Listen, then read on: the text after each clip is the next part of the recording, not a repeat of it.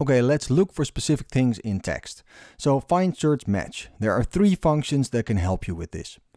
And there's of course the find and select function within Excel. And we can start with that one. Just click somewhere and we have the find and select here, and we can do find or replace. And I'm not going to dive way deep into these functions because I think we know all these. But if we would look here for letter P, maybe, and we do find all, then we get a lot of results here, right? In the worksheet. So we can click on it and then we go there. Well, that works, right? Okay. But now we want to do it right here. Let's say that we want to find the letter P in the address. So is find P. And where do we want to find that? Well, in column C2 or cell C2. And then we close it. And we get value. It's an error message. Why? Because there's no letter P here. If you look at it, there's no letter P. So this is the value that you get when it's not found. Now let's copy it. You can double click there. And we see here a 1, a 10, a 1, 1, 1, 1, 1. Does that mean that this one has 10 P's in it? No, it doesn't mean that. What this number means, and it's really important to remember this because we're going to use this later on in this video, is the position where it was found. So in the first position of this text, there is the letter P, and that's right. And the other ones have the same thing. So there are a lot of P's in the first position because it's all PO box, right? Okay, and here we have an exception because there is the letter P also, but it's now in the 10th position. So that's how it works. Now let's do the same thing here, and let's just delete this one. And let's say that we are going to look for the letter A. Is find, and then we go to that one. I'm leaving this open on purpose, so bear with me. Now we have to choose, right? We don't have anything in there right now, so let's press F2. And then we want to find the letter A, capital A, 10, the 10th position. Okay, that's something we would expect. Now, for some reason, I mistyped something or whatever, and I'm typing A, lowercase. And we get this value error. Why is that? That's because find is case sensitive. So remember, it's case sensitive, so that means it makes a difference between lowercase and uppercase. And there's another thing. If we go back to the uppercase, then we only see 10.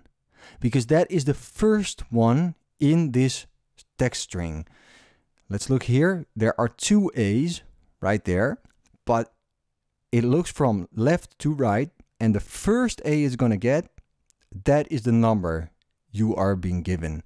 And that one is just ignored. So it stops after the first one.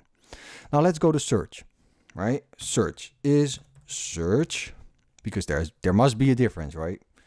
And maybe you can guess it. So let's leave it open again just to make it more clear. We're going to select that one, and we could do that with our cursors or whatever.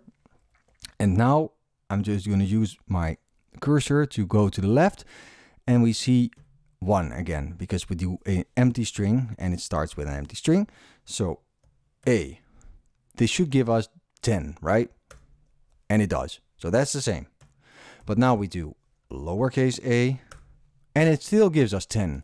So that's great. The search function is case insensitive. Just remember that. Now let's do the match function. What does match do?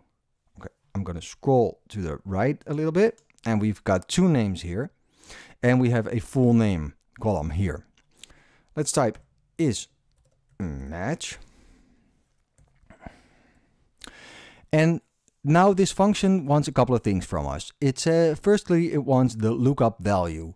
Well, in this case, that is going to be this name. We want to find that name in column E. The next thing is the lookup array. And that is, well, let's just search column E. So EE, right? That's the full column. And the last thing is, how do we want to search?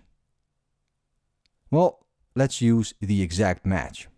That seems like a good thing. We want to exactly match our text string to the other text string. And then close it. And we get number 9.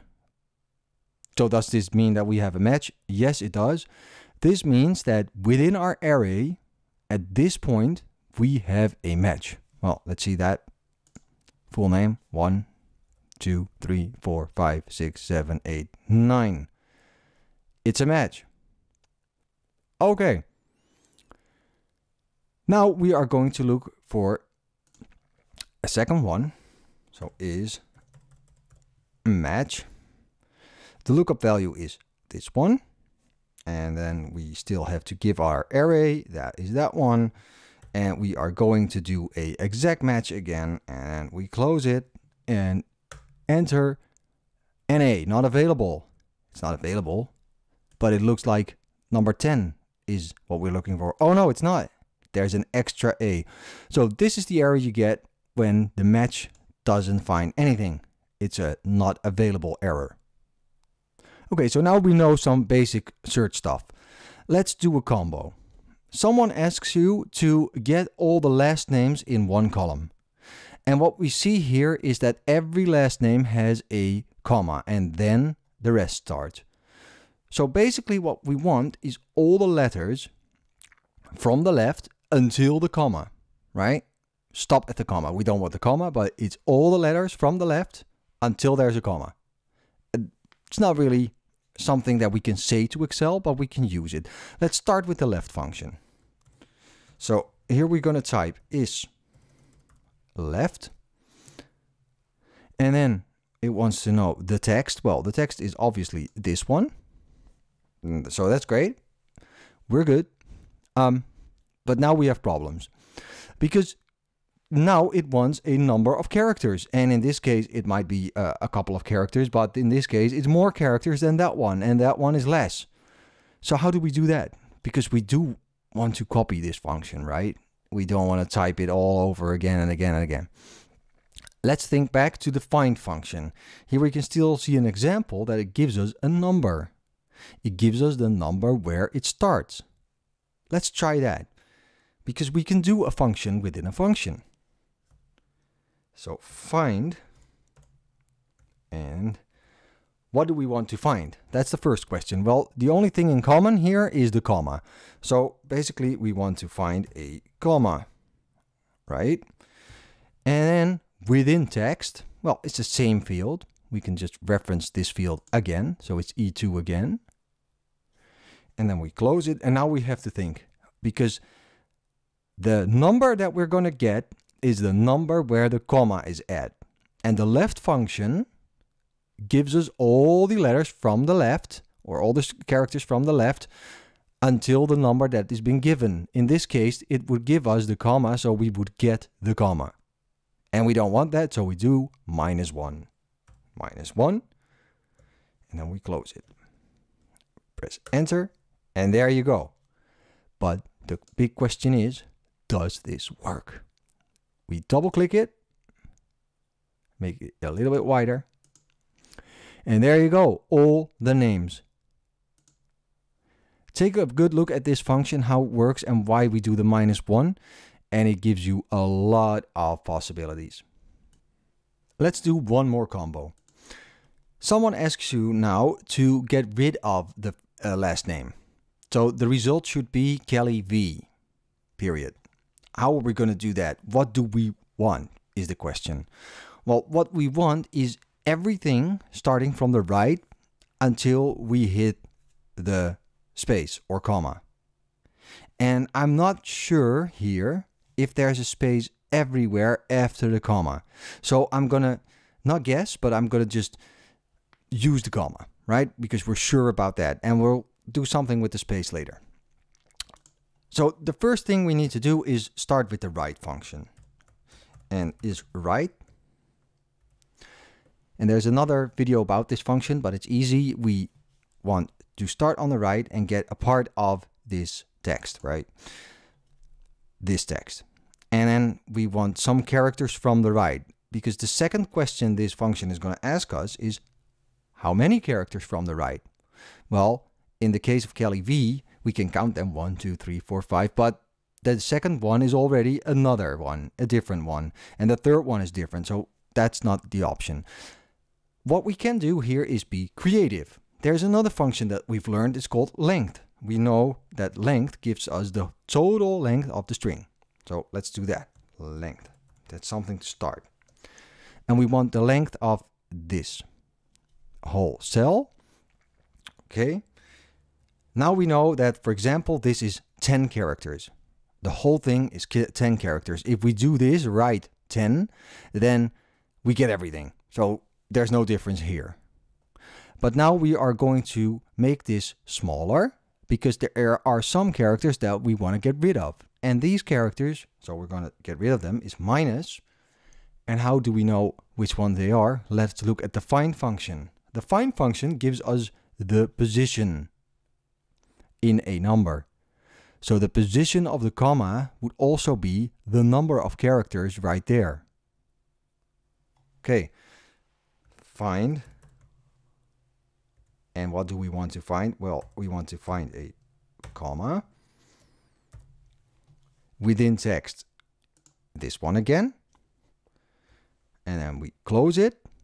It's the first one. And then we close the write function. And then we press enter. And there we have it. Kelly V.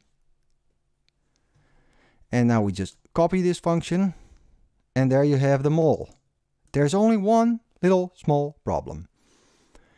And I'm just going to tell you how that works. There's another video about this functionality, and it's very extensive video, but this is something that you need to know because it all starts with a space and we can use the trim function for that. The trim function is the outer function and it gets rid of all your excessive spaces. So if we do that, we press enter. Now you see that there's a difference because this one starts with a space and this one doesn't. And if we do the copy, then you can see it. Now it's hard to see because we cannot double click it or something and to see if the space is really gone. But there is another way to do that. If I press my right mouse button now and I go back, then we can say copy here as values only. And now these are values, the functions and formulas are gone. And now we can see there are no spaces except for the ones that we need. And that's it. So now we got the last part with the write function, find function, and length function in one.